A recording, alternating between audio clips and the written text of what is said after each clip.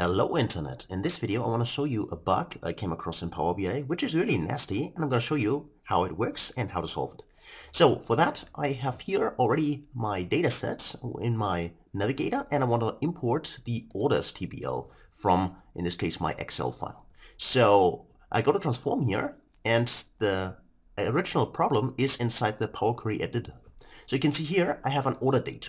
Now the order date currently is not correct, classified as date. You can see there's AB3, 1, 2, 3, which means it's just an arbitrary file type. Power BI is not able to recognize this as a date.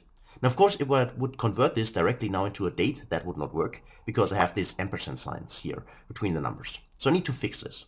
Now what I did, and what most people do of course, is then go to the table itself, or in this case to the column, and then go to under the transform tab, or directly under home, there's both, replace values. So if you click here, you see that there's a value to find and then replace with. So a typical find and replace. So of course we could simply then search for, I would like to use the ampersand and I want to replace it with a dot, right? In order to have the same date as in all the other rows, and then I can convert it into a proper date. So that's at least what I thought. Now if I click OK, you'll see that nothing happens. So the replacer step has taken place. I can also see the code up there, but nothing happened in here.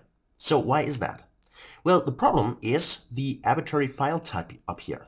So the AB3, 1, 2, 3, this is an issue. And as long as there is no data type, then the replacer does not work correctly. That is the bug. So how to fix it? Well, it's quite easy. What we do is, let me just replace this here, remove it, and then go in here and convert this into a text. So by doing this, you see that now it's left aligned, which is the same as in Excel, for instance. And now if I try this again, if I go to replace values, click on this one, and now I'm searching for the ampersand. Now I'm clicking on the dot, and watch what happens with this specific cell in here. I click on OK, and you see that now it has been replaced.